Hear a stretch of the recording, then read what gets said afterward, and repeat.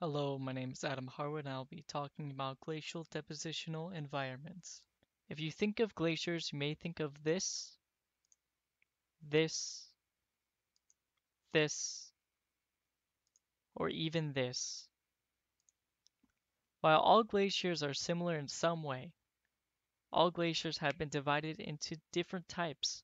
But before we go over the different types of glaciers and subcategories, let us first go over what a glacier is and how they form. Firstly, a glacier is a body of ice that moves under its own weight, from the amount of glacial ice that has piled on it over time. But how does this glacial ice even get there? You probably guessed it, but glacial ice originates from snow. Simply put, glaciers form when snow accumulation exceeds the summer melt or ablation zone.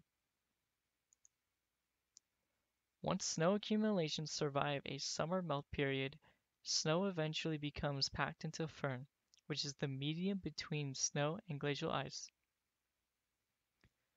Then once enough weight is put on top of the firn, after multiple times of snow surviving the summer yearly, it becomes so packed that all air bubbles are pushed out of the firn and glacial ice is formed.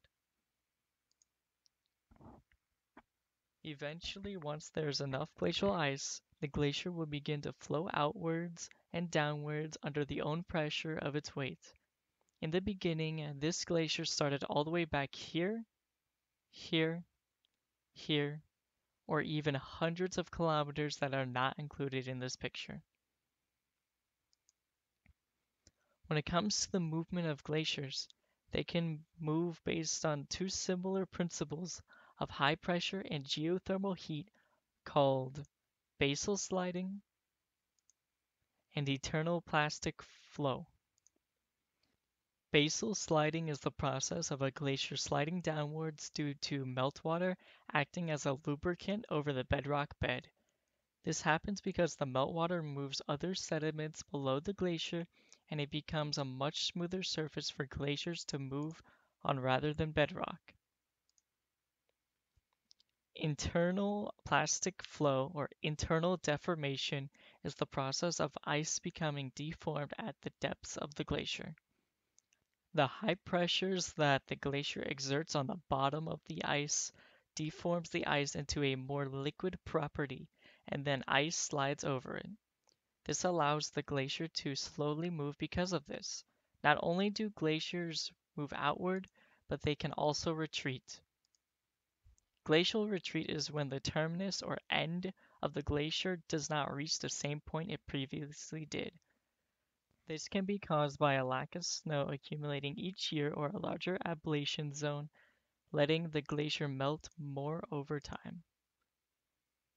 This photo showing a process report on a glacier in India shows a huge amount of glacial retreat. Not only is the glacier basically gone, we can see the till and tillite of it very clearly.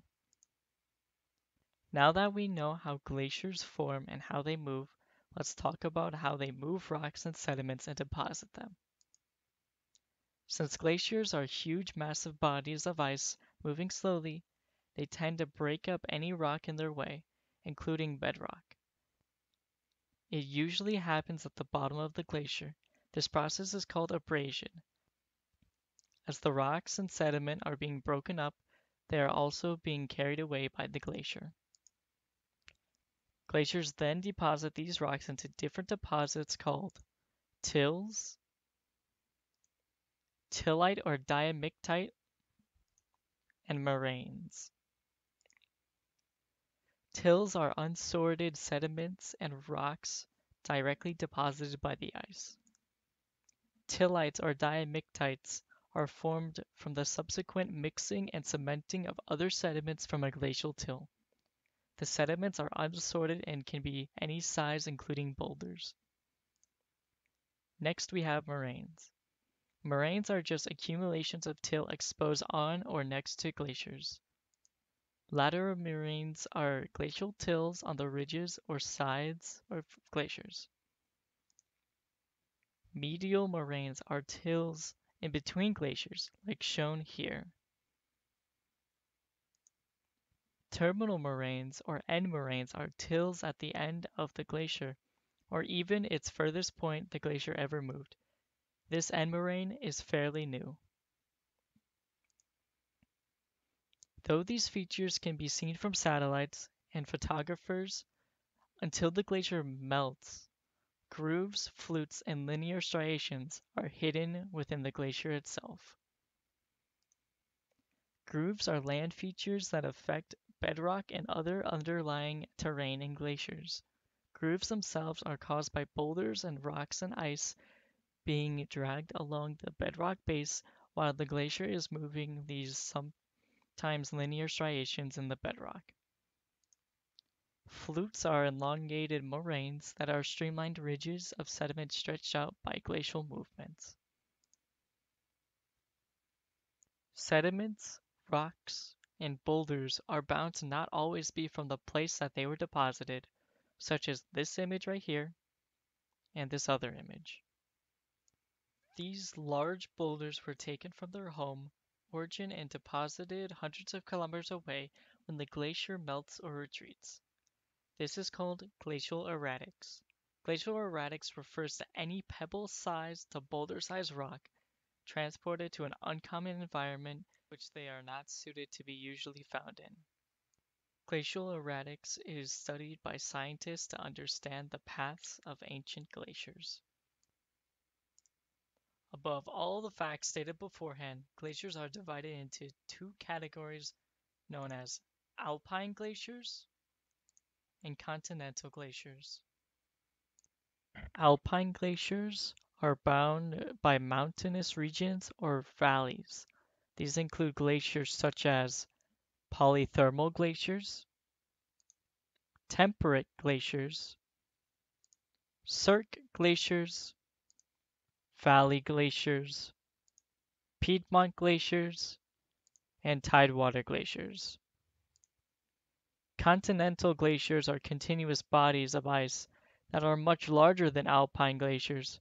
Continental glaciers include cold-based glaciers, ice sheets, and ice caps. Our first alpine glacier we'll start with is a polythermal glacier. These glaciers are usually cold-based, but will eventually accumulate enough weight to put enough pressure to enact basal sliding. This happens because of snow and ice accumulations near the top of the glacier is weighing down enough pressure that the pressure melting point of the ice decreases as the pressure increases. When this happens, a glacial surge can occur whereas the body of ice starts to move rapidly down the slope. When the glacier is moving down rapidly, any material can be eroded away, including bedrock. The glacier halts its sliding when pressure is not melting the glaciers any longer. A glacial surge can take anywhere from months to years. Secondly, we have temperate glaciers. These glaciers are located in mountainous regions and lower latitudes than polythermal glaciers. The ice is above the pressure melting point and it is easily able to slide over bedrock. Glacial movement is an example of erosional mechanisms that are associated with temperate glaciers and polythermal glaciers, causing detritus or debris to be accumulated through the glacier like glacial abrasion. The movement in temperate glaciers usually outwash their detritus into downstream rivers. Next we have cirque glaciers. Cirque glaciers are formed in small protected bowl-like amphitheaters on mountainsides called cirques. These glaciers are formed when valley glaciers retreat so much that they become a cirque glacier, or they are formed when mountainous avalanches or snow and ice accumulations are cornered off in this bowl-like terrain.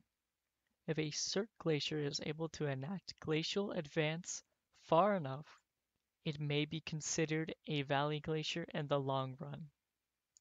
The next type of glacier is called a valley glacier.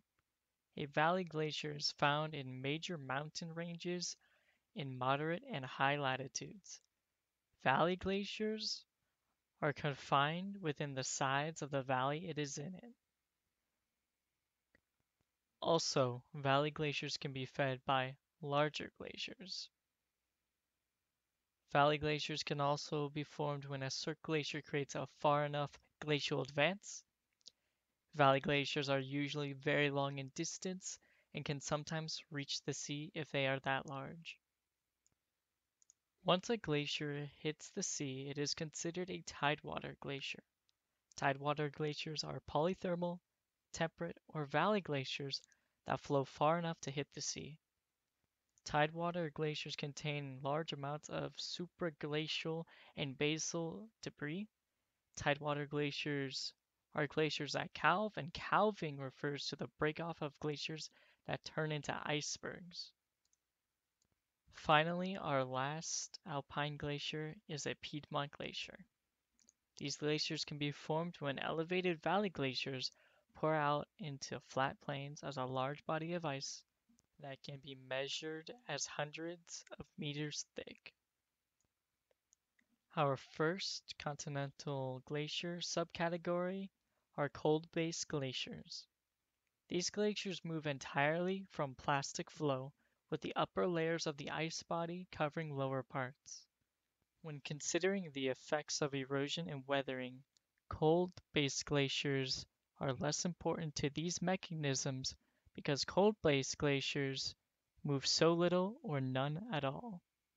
Secondly, we have ice sheets. Ice sheets only occur in Antarctica and Greenland. These blankets of ice span across more than 50,000 square kilometers, and Antarctica and Greenland make up 99% of all freshwater ice on Earth.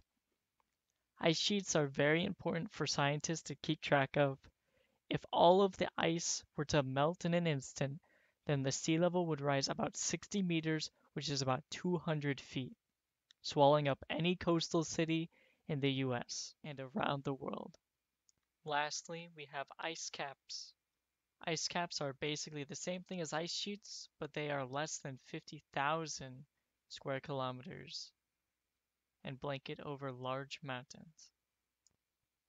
All of the glaciers I have shown before you create geological landforms. Glacial landforms are created when glaciers move, grow, or shrink. Some glacier landforms include U-shaped valleys, which are carved through mountainous regions from valley glaciers. Cirques, which are formed from the weight of a sitting cirque glacier.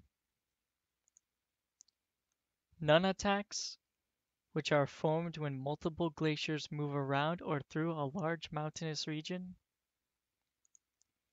Arites, which are sharp mountain ridges that cut off adjacent glaciers from flowing into each other. Horns, which are large mountaintop peaks that have been eroded by at least 3 glaciers on 3 different sides. And icebergs. Icebergs are created when tidewater glaciers extend over the sea. These icebergs do not contain seawater ice, which contains only aeolian sediment. These tidewater glaciers are no longer supported by land anymore and will tend to crack and break up into icebergs. These icebergs not just contain ice, but they also contain dropstones. Dropstones are sediment-sized grains to large boulders that are frozen and melt out of icebergs.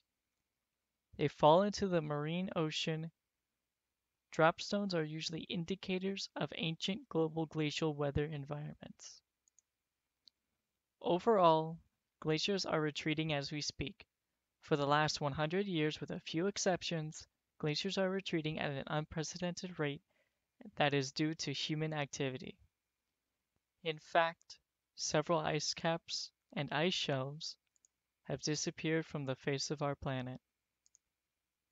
Lastly, we are to blame for causing global warming.